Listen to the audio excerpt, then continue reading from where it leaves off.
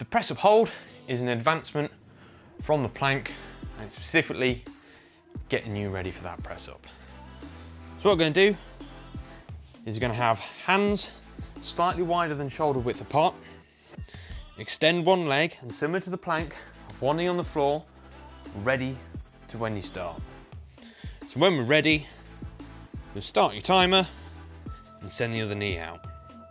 Push away from the earth. You can either look at the space between your hands or slightly more forward. Squeeze the bum cheeks together, and that will make you squeeze your abs as well. And then hold that position.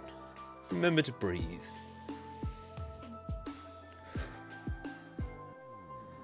Keep pushing away from the earth. Then slowly lower yourself down.